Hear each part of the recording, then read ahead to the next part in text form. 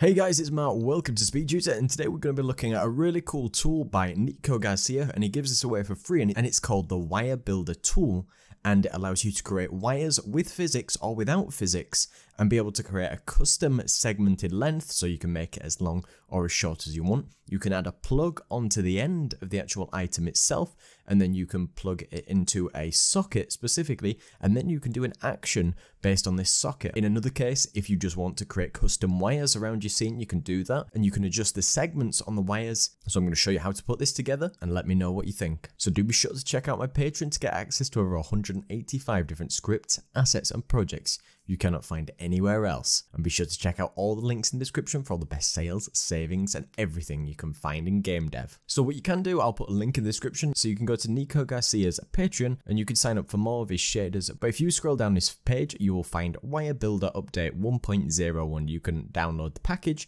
and the README, and it will tell you the setup steps, but I will show you that too. Now, when we're in Unity, you can make sure that you drag the WireBuilder package, Unity package, into your project, and you'll get something like this. If you're using URP like me, you'll need to upgrade your materials, and I'll put a link in the description if you need to do that. Then the first thing you need to do is you got Edit Project Settings. And when we've got project settings open, you need to go to the physics tab, and you need to make sure that the default solver is between 10 and 20 for this to be the most accurate. And it does say the higher this count is, the more costly on performance it is. So it's very much dependent on your project itself. You want to actually go to the inspector, click on an object, and make sure you create a new layer. And I just called it wire, like you can see there. Now on the physics option again, you want to make sure that you untick the box for having wire and wire. It's just this one down here, which would make sure that it doesn't collide with itself. Then you need to make sure that in WireBuilder, if you go to the prefabs, all of the items which aren't the plug should have a layer of wire, and so should all their children. So when if you need to set it, make sure you set it and you set all their children as well. Then you want to find your URP data if you're using URP, and find your renderer and make sure in filtering you've got wire ticked in both the cases so it'll render it properly. And then one quick tip in your scene is if you need to make sure that gizmos are selected and viewable, or you won't be able to see things that happen in the scene. To get to start, you can open up the prefabs, just drag WireBuilder into your scene here. Now, you've got to make sure that you've got WireBuilder selected, and let's say we just choose in this scene here, you want to right click to choose a point where you're going to start your wire. Then on the right hand side in the inspector, you can click press set start. So that's the start of your wire. Then what we want to do is I'm going to create a new point on the floor. So wherever I want my wire to go. So I'm just going to put another point by right clicking down there. I'm going to click add segment. Then I can do it again, add a new segment by right click again, add segment. And here's my wire basically. And then I can click set end, so it puts a plug on the end. And then what I can do is I can right click on an object and I can click set plug, and you also have options to clear the entire wire or undo the last thing that you did, or you can click render wire if you've added more segments to the object, and I'll show you more of the features. And before you start, you want to select the clone, because in my case, it might have been rotated a different way, but you make sure that you always select the parent on this side and not the children, because sometimes you might have an issue with that otherwise. So when we press play, we start getting the physics of the wire that we've just created, and we can make sure that we can select the end anchor, which is the actual plug. By default, it'll have is kinematic as unticked, and it will try and use physics to bring that wire back down.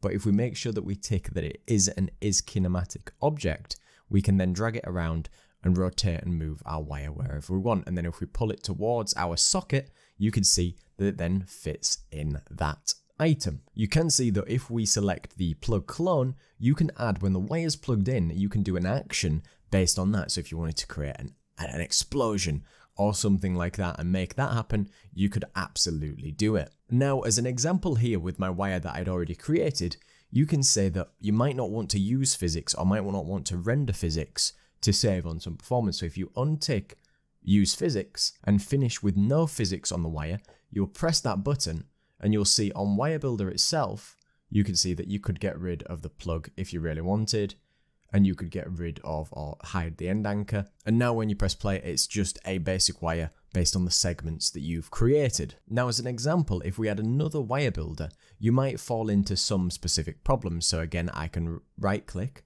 and I can choose set start, and I can just add some segments, and I'll start by creating. Sometimes you might have, or it be limited to the length of the wire that you can have, where you can actually adjust the limit max, so then you'll be able to make a longer wire.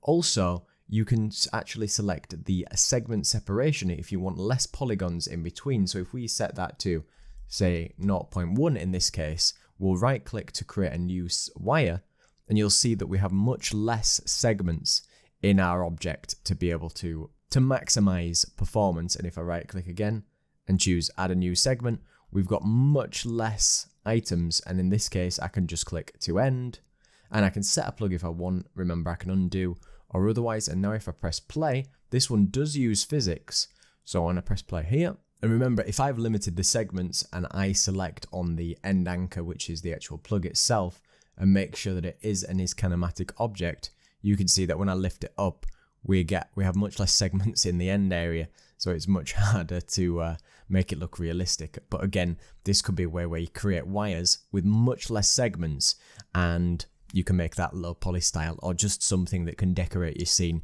in a much nicer way. And again, at any point you can untick the need for using physics and finish with no physics on the wire, and you can make a big difference there. So I hope this helped everybody out, and you check out Nico's Patreon and other great stuff that he has. Do be sure to check out my Patreon to get access to over 185 different scripts, assets and projects you cannot find anywhere else. Do be sure to check out all the links in the description to get access to all the best sales, savings and everything you can find for this month. Do be sure to check out all my great assets on the Unity Asset Store and on my website for massive savings. So a big thank you to all my patrons, including Peter Steiner, Raheem Whittaker, Manos Barakas, Walter Dunson, Rennie Leisure, Alyssa Faden, Hush, Thomas Merceleski, Callum Murray, Mark Rondu, Marvin Church, Crew for Life Gaming, Sungji Park, Austin Certain, Gene Quaid, Duane Cooper, Johan Elixon, Leslie Winter, Heather Fletcher, Mark Vacan, Andre Ferreira, Loriantu, Dylan C, Pablo, Liam Gray, Warblin Lynn, Dennis Foreman, Lemu,